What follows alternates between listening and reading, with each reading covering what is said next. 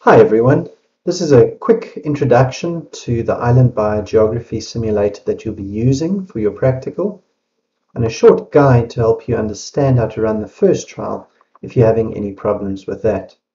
So this is the opening screen that you will see when you start on the website. The first option here, background, is useful to read through. You'll see that there's 2 pages here, and by clicking on next page you'll see some other options. This just gives you some context to the work. As always, you can click on the home icon to take you back to the opening page. Next we have the tutorial. I'd highly recommend you work through this. There are 8 steps here. You move from one to the next using the next button, and it explains to you the basics and the different options and parameters you have available here.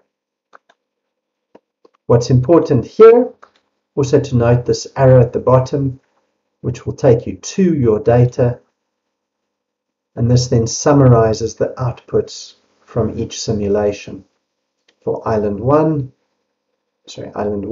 and Island 2.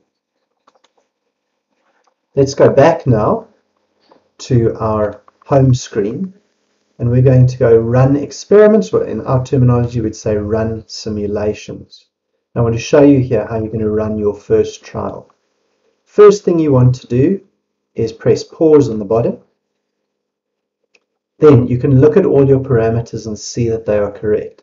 Have you got the right habitat for whichever trial you're running? Are your islands at the correct distance from the mainland? And you change that using the up and down arrows, and you can see how the island shifts. You can do the same with island size. Here expressed as island diameter. Down arrows are going to shrink that island, up arrows are going to increase it. You can also check that you're using the correct taxon, in other words the correct species group. And remember, here we're going from species that are very good at dispersal across to species that are less good at dispersal. Of course, we're talking about plants in this practical. Remember that this would represent plants that are very good at dispersing, all the way through to plants that are bad at dispersing. Okay, so you had set your parameters correctly here. For trial 1, we want 10-kilometer distance for both islands, and we want a diameter of 256 kilometers or so. So this is correct, and we can check that we have tropical as the habitat and arthropods as the taxon. We're not going to change migration rate or mortality in this practical. What I then would like you to do is to click across to go to data, and then to clear islands, reset average, go back to the design, click 7 times on this fast forward arrow.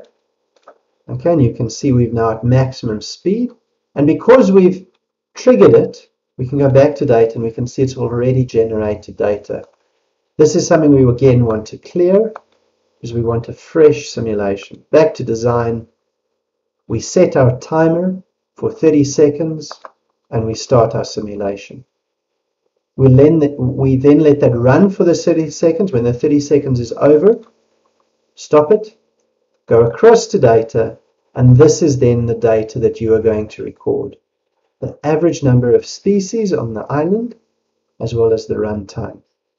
Remember to check that you have the right parameters here, and when everything's set, you'll go clear islands, reset average, back to design, where if necessary you can adjust your parameters for the next part of the trial or for the next trial.